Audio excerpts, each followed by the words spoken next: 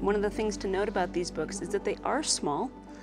They're covering just a brief period of time, and they're part of the small plates. So we have the small plates in the Book of Mormon and the large plates that Mormon was abridging the record from. These come first in the sequence of the scripture. They also cover a long period of time with some big gaps included. So it starts out 600 BC. By the time we get to the end of these itty-bitty books, it's going to be almost 400 years. It's going to be a long time. And so the time is moving really quickly, even though we've got just short little books.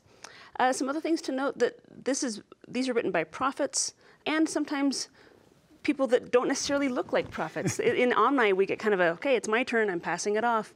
And so you get a variety of different voices that come through.